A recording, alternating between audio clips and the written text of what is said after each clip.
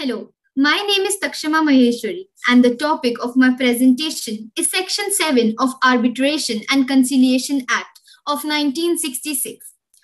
So before moving forward, we should understand that what exactly is an arbitration agreement. According to Section 7, Clause 1 of Arbitration and Conciliation Act, an arbitration agreement is an agreement that is entered into the parties to get their disputes resolved through arbitration. The agreement can be entered even at the time when the parties enter into the contract for resolution of further disputes by the process of arbitration.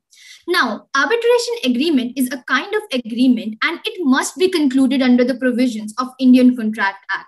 One of the most important aspects of this agreement is consensus ad idem.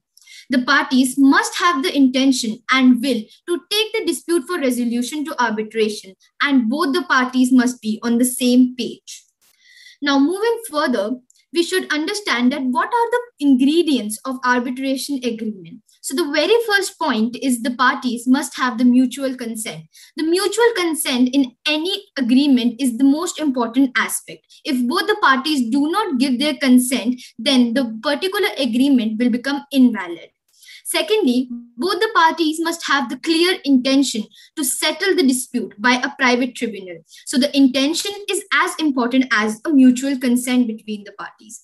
Thirdly, the parties must agree to refer to the arbitration for resolution of disputes in writing. The writing part is the most important aspect because the agreement in the arbitration aspect, the parties must have agreed to it and it should be in written. Fourthly, the most important aspect and ingredient, as I have already mentioned earlier, is the consensus ad idem, which means agreeing to the same thing in the same sense by the parties. If one party agrees to another thing, keeping something else in their mind, then this will not be considered as a valid agreement. Therefore, both the parties must agree to the same thing in the same sense. Now, when we talk about the mode of execution of arbitration agreement, this has been mentioned under Section 7, Clause 4 of the particular act. Firstly, a document must be signed by the parties. So the documents must be signed by the parties for the authentication of the document. Secondly, an exchange of letters, telex, telegrams, or any other means of telecommunication which provide a record for agreement. The record for agreement can be with any particular means.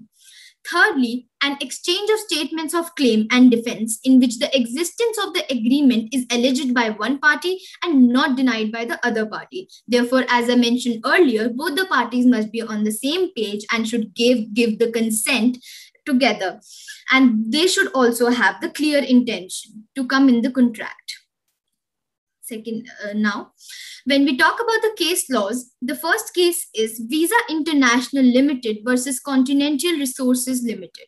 In this particular case, the Honorable Supreme Court observed that in the circumstances where the parties mutually consent to resolve the dispute through arbitration and conciliation, the most important aspect which is required is the intention of the parties and the evidence that both the parties have come to this particular intention and consent that they want to solve their dispute through the arbitration process.